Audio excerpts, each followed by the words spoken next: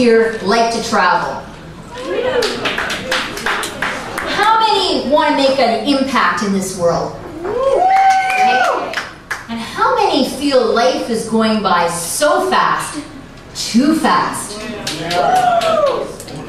Well, what brought it home to me was teaching international development students a few years ago. You know, they're the fearless kids who are going to save the world. They're in relief efforts. They're even in war zones. And it made me realize how sheltered my life was. Then, a close friend from high school died suddenly at 50 on the same day as my milestone birthday. Suddenly, midlife shifted from a milestone to the start of a deadline to go further, give back more, and open new doors. So I answered a call to volunteer at a socially responsible jewelry factory in Peru.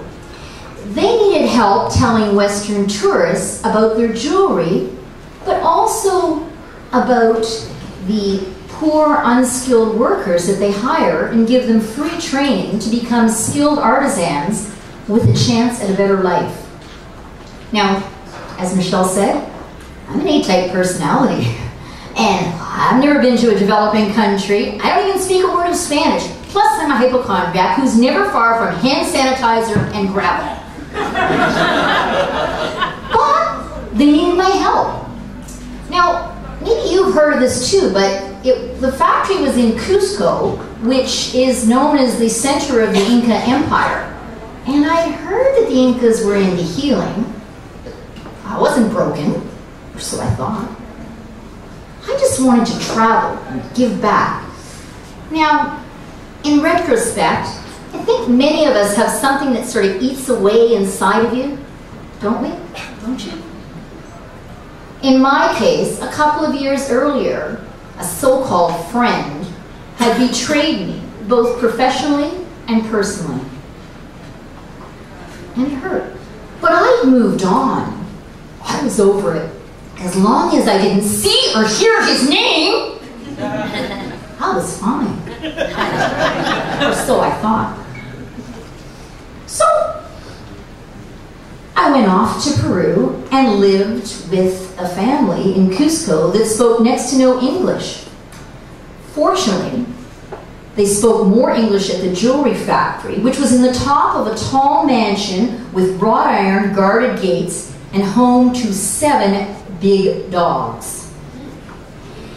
It was a family-run business led by Victor, who I soon learned was a shaman or Andean healer. Now, Victor wanted me to spend my time there revising the workshop tour that they gave to tourists. I wanted to do more and over-deliver. But that's hard to do in a world that's on a completely different clock. Every morning he'd arrive at the factory and we'd hug and we'd say, Buenos dias, Buenos dias. Then the boss and others would drift off for breakfast, then they'd come back. And there's a short window before noon when they'd take off for a 2-hour dinner. And when we all came back again, another round of hugs. Buenos tardes, buenos tardes. I'm going to go home and start hugging people in the office, and they're going to lock me up.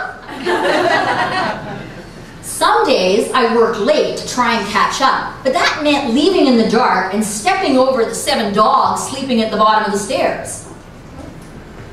Somehow, though, after 2 weeks, tour was done and a website was well on the way. Victor looked like a pleased client ready to offer me a perk, which he did. He invited me to participate in a healing ceremony that was scheduled to start at 9 o'clock that night. Now, I didn't need healing, but it was an honor to be invited.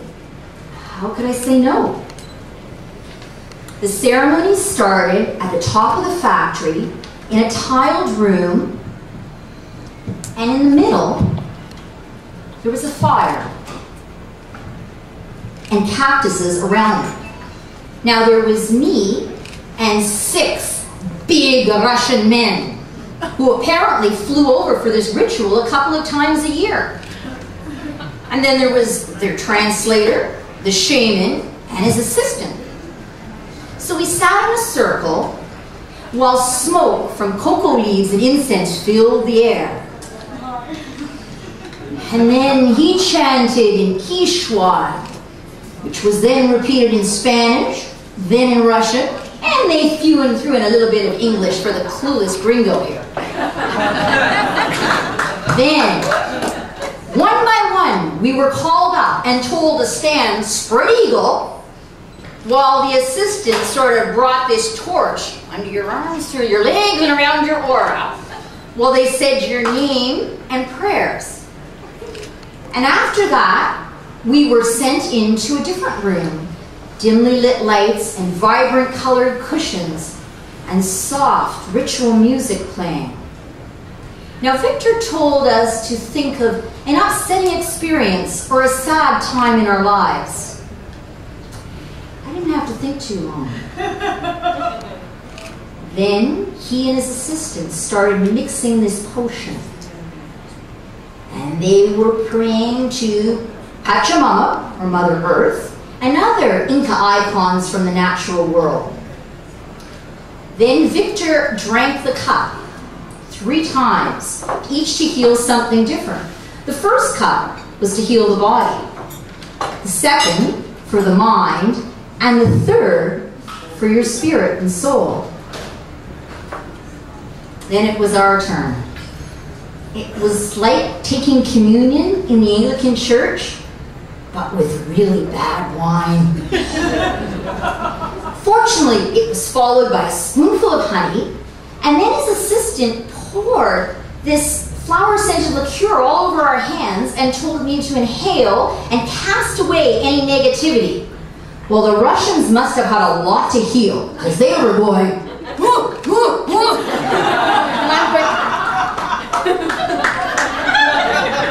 And then the assistant started handing out plastic bags in case we felt like we were going to vomit. Oh, great. I thought, I've just signed up for a physical purge, and it's too late to take gravel. Fortunately, it was just a precaution. So we lay back in the cushions, and we're supposed to focus on different parts of our body, giving thanks, and trying to get rid of any negativity. Now, I wanted to focus on my stomach,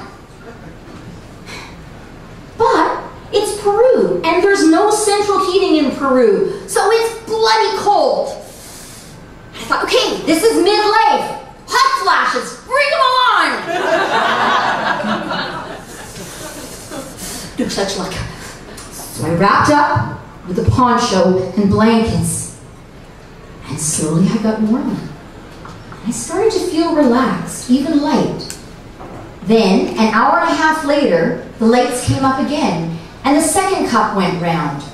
This time, we called on the power of the Spirit to clean our mind and cast away any negative thoughts. And as I gracefully tried to drink this potion, Victor said, I think 2 cups may be enough for you. I thought that was a fine idea. So, what I learned, too, later about this potion was it was made with the juice from the Wichima cactus, which has special healing properties. It's known to cure all kinds of illness, even cancer. So as we lay back, again, I felt a wave of calmness overcome me. And the incident that had plagued me for so long seemed almost minor. Again, the lights went up, and when the third cup went round, I stayed in the sidelines, hoping Victor didn't decide I really did need more healing. Then, we lay back, and we focused on healing our souls and connecting with the spiritual world. And then an hour and a half later again, the lights came up full, and it was all over.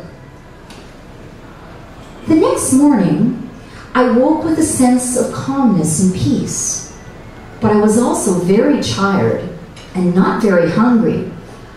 It was sort of like being hungover, but in a good way. And a week later, when I left, I had achieved a ton, even by Western standards. Victor and his family were thrilled, but for more than I expected. They called me kind, and they commented on my patience in working with the Andean tour guides and teaching them how to sell to tourists. And also what was overwhelming was their gratitude. They gave me a phenomenal feast and free jewelry. But stronger than that was a sense of warmth and goodness. Since coming back, I'm calmer and more at peace with the world. And the name that once made me so sad is now irrelevant. Now, maybe it was the healing ceremony, or maybe it was just living among the Andean people with their sense of warmth, their resilience and peacefulness that rubbed off. Either way, I've learned the importance of reconnecting with the earth once in a while to heal your body, mind, and soul. And I've felt the value of patience and slowing down. And I received a surplus of positive energy that I can draw on to deal with the stress of this world.